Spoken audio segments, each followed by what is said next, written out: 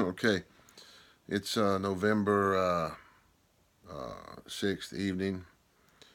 We're praying for America, the outcome of the election to be Christian, conservative, patriot, sane, sanity, good, right, and not evil and left wing and demon crap, whatever, and all the children of the devil mess. So pray for the America that God can save America, heal it, deliver it. That would, for that to happen, enough people have to repent. That's what we need.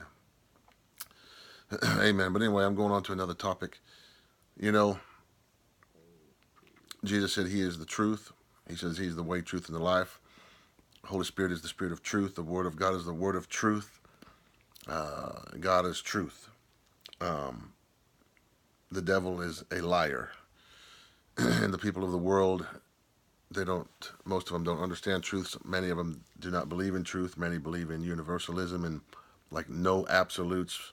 People try to make up their own things. The Bible says there was an evil time when people did whatever was right in their own eyes, their own sight, their own opinion. That's where we're at, and it's trying to get worse, but we need to stop it. But anyway, uh, the Bible says that if you abide in the Word of God, His Word, and live by it, you'll know the truth, and the truth will make you free. Free from steal, kill, destroy. Free from the devil and his works and attacks and schemes and deceptions and his evil. His sicknesses, disease, lack, damage, division, destruction, and all his mess. If you get in the Bible, memorize the Bible, be transformed by renewing your mind, memorize the Word of God, and choose to live by it. Get filled with the Holy Spirit, the Spirit of truth, and then not only the written logos word that you read, you should read it every day, the Bible, and memorize it. Not only that written word, but the right now word that God will speak to you or show you, reveal to you, give you an impression, a thought, an unction, a knowing, a feeling in your mind and heart, your spirit, soul, mind, and heart about what to do about a thing. And that's the Rhema word of God revealed to you in you, but you might hear it through another person. You might read it or see it, or you look at something and God shows you an understanding and a meaning by something you're looking at. So, but it's just you know it in your mind and your heart, your spirit, soul. This is what to do. This is what God is saying about this. So there's that word of God from the Bible that you read and you hear, you listen to, you memorize it. But then the moment by moment, specific to a specific need or situation, the Holy Spirit will reveal in you another word. It's a rhema word. Anyway, you need to know those things. It says if you abide and live by the word, those words of God, you'll know the truth, and the truth will set you free. So truth is vital. One pagan leader in the Bible says, "What is truth?" He was saying he didn't believe there was absolute truth, but there is. And he's the way that Jesus is the way, the truth, and the life. The kingdom of God is the kingdom of truth. Heaven is of truth. The way of God is truth. The word of God, like I said, the written and the Rhema word will show you how to find and stay in living in the kingdom of God in the narrow way that leads to life. And so, but I see so many Christians, a lot of churches, a lot of leaders, a lot of the whole mental and structure of a church, the value system of a church. Many times, not always, I see people they don't want to speak the truth. They're afraid of the truth. Just admit it. It's like you go and read and study or watch online The Emperor's New Clothes, and that's it, right there.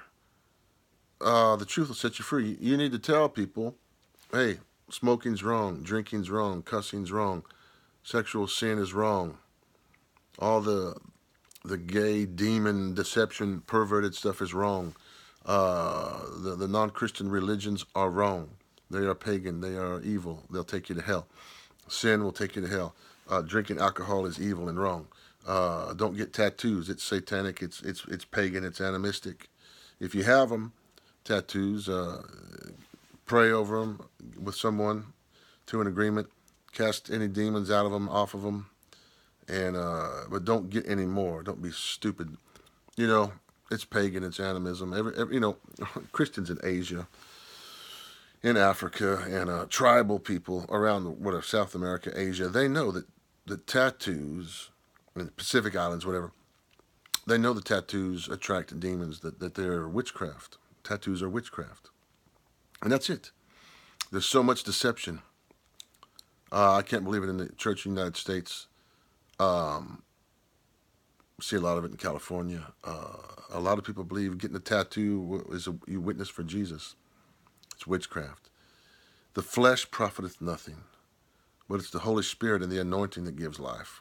The anointing is good. It's the Holy Ghost in you, on you, and working through you, not your stupid, pagan. It's crazy. Jesus said, Matthew 24, the biggest problem in the last days is deception. He says, take heed that you be not deceived. Paul talks about Christian people, they are deceived themselves and deceiving others. And so I'll get into that later, but drinking alcohol, drinking wine is satanic and evil and wicked. Every witch doctor around the world uses wine and alcohol, wine, beer, hard alcohol, wine. It's all wine. It's all alcohol to get in touch with their demons, to do their satanic witchcraft and stuff. So witch doctors drink wine, alcohol, all of it, and smoke cigarettes and cigars to get in a demon, to do their witch doctor stuff. Hello.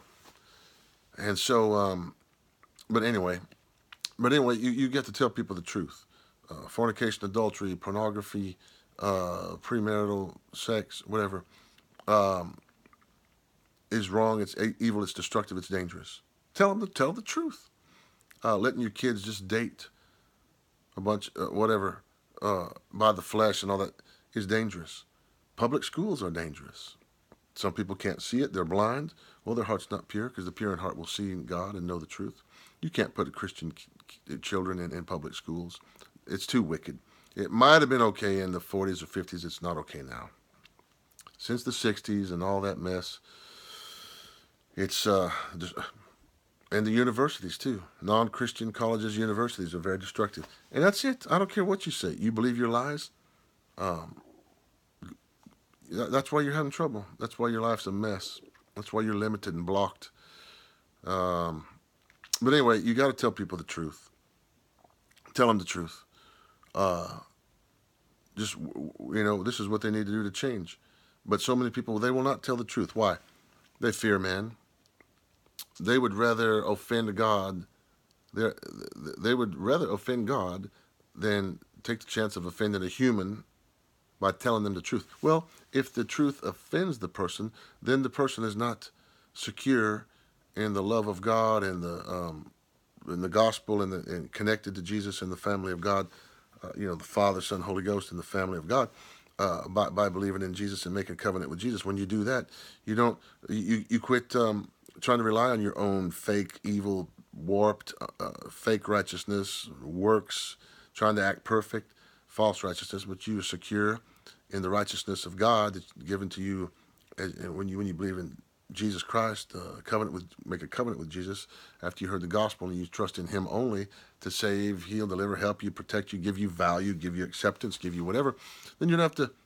The whole world has their own form of false righteousness to try to be accepted, to try to be cool and not be rejected, and try to look good and get ahead by putting on this acting perfect, trying to look perfect, all this fake.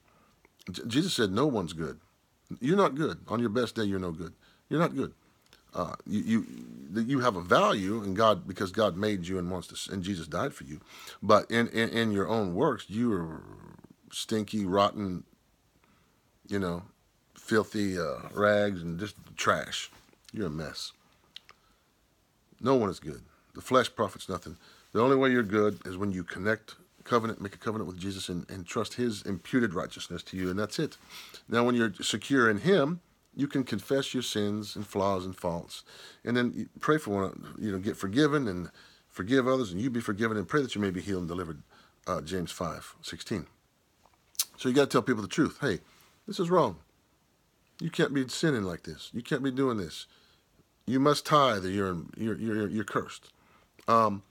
You can't be cussing and drinking and smoking and acting stupid and foolish and whatever. You got to live right and proper, sober, vigilant, holy, godly, proper, fruit of the Spirit. You can't be living in the works of the flesh, or you will not inherit the kingdom of God. Don't be deceived. Amen. So you tell people the truth so they can get free, or people are controlling their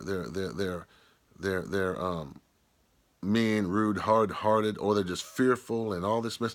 You got to tell them, get out of that fear. First thing that get you put in hell is fear. Get out of unbelief. Tell them you're in unbelief. Let's get out of it. Which will help you get out of it. But get out of it. Tell them the truth so they know this is where you're really at. You believe in lies, you believe in deceptions, and it's going to keep limiting you or destroying you or limiting your progress, limiting your health, your money, your blessing, all this stuff. Get it out of your life. But tell them the truth first. This is wrong. You're wrong about it. But let's get it out of you, get healed, delivered, cleansed. I'll help you repent, help you overcome it, but tell them the truth. But most people, I see a lot of Christians, they won't tell the truth. They let the big old elephant stay in the room. There's the thing, they won't talk about it. They won't deal with this hot potato. Well, it's hurting and killing and damaging people. So it's wrong. It's wrong. Church, Christian people, church should be where there's the most truth on earth.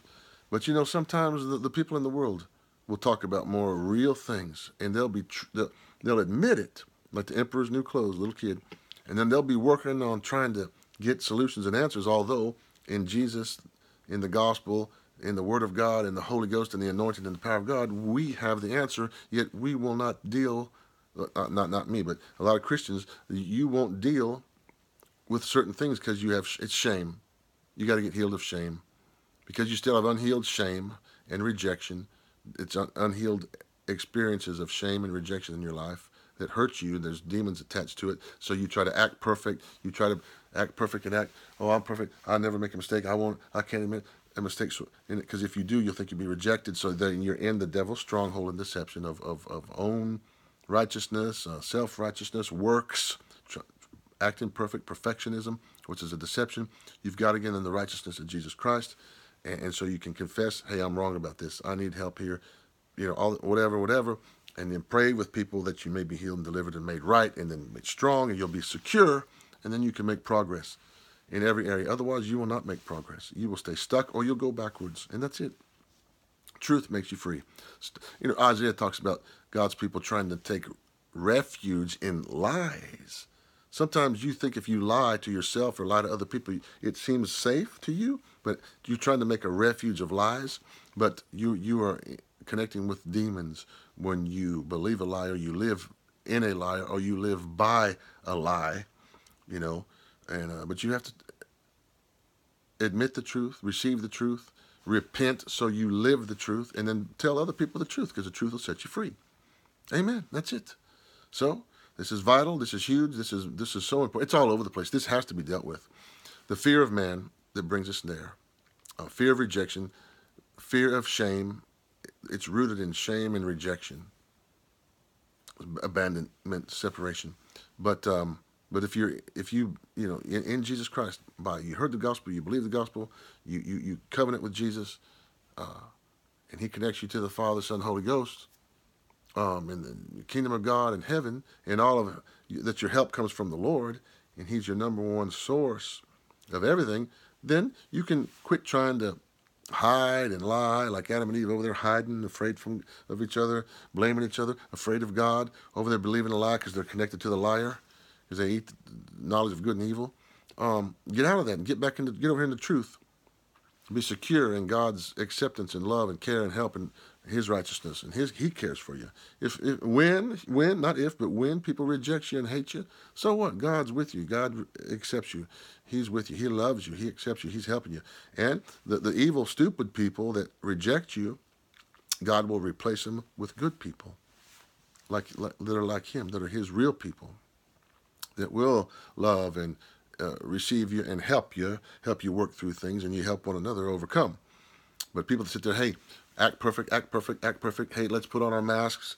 1, 2, 3, 4, 5 masks. Let's act perfect. Everybody's perfect. Hey, don't admit sin. Don't admit a flaw, even though it's obvious you got sins and you got all kind of flaws. You're controlling. You're fearful. You're a manipulator. You're in unbelief. You're in fear. Fear. Just self-righteousness, acting perfect. You think you're better than people. You won't admit all your mistakes. And many things you're blind to, because the heart is deceitful and desperately wicked. Who could know it? There's so much stuff down in your heart you can't even see, because the Bible says you can't even know your own heart without the Holy Ghost and the Word of God, and other people that are full of the Holy Ghost and the anointing of God and the gifts of the Spirit and the Word of God, and they know the truth and they see it, and you got to tell each other, man, this is wrong. Here's a blind spot. If you can't see it, it's a blind spot. But if you're just ignoring it because of fear, or you don't know what to do, or pride or self-righteousness, trying to act perfect, trying to act whatever, get out of that mess. It's shame, and you don't want more shame because of the pain of it and rejection, so you try to act perfect. No, that's all evil. That's all the stronghold, 2 Corinthians chapter 10, of the devil. Get out of it. Get it out of your life. Get it out of your church. Let the church be full of truth. Where the Spirit of the Lord is, there's freedom. The kingdom of God is a kingdom of freedom, love, acceptance. Yeah, you're accepted, but you don't stay in your sin and your junk. Iniquity, sin, deception, lies. You confess, repent, and get out of it. Repent until you conform to the image and likeness of Jesus Christ, and so you get all sin out of your life, so you don't go to hell, you can go to heaven. That's it. But you got to confess your sin and pray for one another, that you may be saved, healed, delivered, and transformed. But that's it. But people that are afraid to confess or tell someone, hey, you're wrong here. You got to get this out of you. This is bad. It's bad for you. You're hurting yourself. You're hurting other people. You got to tell the truth, because the truth sets you free. John 8:32. And then they can also must confess, speak the truth. Yep, I have a problem here. This is sin. This is wrong. I'm struggling with this. I have fear. I have unbelief. I have sin. I have this, whatever. Fear, rejection, insecurity. Most people confess it and then pray for one another. Find the roots, what caused it. Pray it all through. Could take time. Could take days. Might take a minute. Might take weeks. Might take months. Might take 5 minutes. Might take a year. So what? Dig it out till you get it out. If it's a big tree, it's going to take a long time. If it's a little weed, you pull it right out. But if it's a big old tree, you have to dig that thing out. But that's the way it is. That's a fact. That's just the way it is. Some people understand this, some don't. But until you get these things out of you, you're not going very far. You might go forwards and backwards, up, down, hit a ceiling, and you'll say, whatever. This is it. Truth. Don't be afraid to speak the truth to yourself. Admit the truth to yourself, and then repent of where you're wrong. Speak the truth to others. Help them repent and get out of it so they can become free, cleansed. And then insist that your life, your family, your church is 100% living in truth. When you find something wrong, confess it, help one another overcome it, cleanse it, heal it, deliver it, so you're walking in more truth. Walking in light, not in darkness. And then help others, but tell others. Hey, and if people are offended, oh, you told me well, shut up, get out of that mess. Are you saved or not? Are you born again or not? Are you in the righteousness of Jesus or not? Are you in the love of God or not? Are you in the acceptance of God or not? So you be secure in God. If you feel insecure, get it out so you can be solid and stable, not unstable, not double-minded, not unstable, but secure in the love of God, the gospel, the acceptance of God, the help of God, the righteousness imputed to you. And that's it. Get out of fear. Get out of shame. Get out of lying and hiding. And tell the truth. You need to get over this. This is wrong. It's hindering the anointing. It's hindering your health. It's hindering your prosperity. It's hindering your relationships. It's hindering your relationship with God and with people. Get it out. Get into truth. So confess. Pray for one another that you may be healed. That's it. This is some of the best teaching you've ever heard in your life. It is true. It's the word of the Lord. This stuff has to be dealt with. It's one of the biggest things you'll see all over the world. But what I'm saying will help you. This is some of the best teaching and truth and revelation knowledge you've ever heard anywhere. You won't hear anything better anywhere than you're hearing right here. This will help you overcome. You'll improve in your health, your money, your finances, your relationships, your marriage, your family, your whatever, your future, your progress. I'm helping you get unstuck and get right and good and proper and godly and living in your potential in God and the kingdom of God. So help us out. This is great teaching. Best teaching you'll ever hear anywhere. Help us out. Loving Life Ministries, INT.com. Loving Life Ministries, INT.com for international. And calledbeyond.com. Send us an offering. Help us out. If you don't have a church, or if your church isn't teaching you good stuff, then send your tithe to us. The Bible says in Malachi 3, Malachi chapter 3, send tithe to the storehouse. It doesn't say local church. Storehouse is where you get supplies, where you get help. I'm giving you help to overcome, to live, to grow, to overcome. I'm giving you truth and power, anointed words of truth to overcome. So help us out. Tithes, offerings, whatever. If your local church is giving you good stuff, then give your tithe to them, of course, yeah. But if you don't got a church or you're not getting any power and truth from then send to us. Help us out. We're doing work all over the world, and we're helping to save precious, wonderful America. And just help us out. Loving Life Ministries, INT.com and calledbeyond.com. God will bless you 30, 60, 100-fold. You plant the seed with us. We are good ground. God will multiply your seed sown and give you a harvest. In all these areas, look at 2 Corinthians chapter 9. Read, learn for yourself. God blesses 30, 60, 100-fold. Give, it shall be given to you. Good measure, pressed down, shaken together, and running over.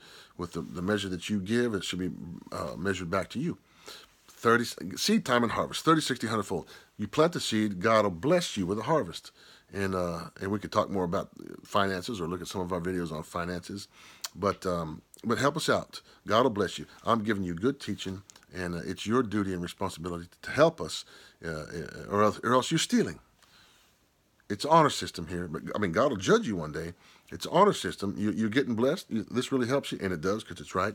Then send us an offering, tithe offering, whatever, and help us, and God will bless you, and then keep helping us because we're good ground. Amen.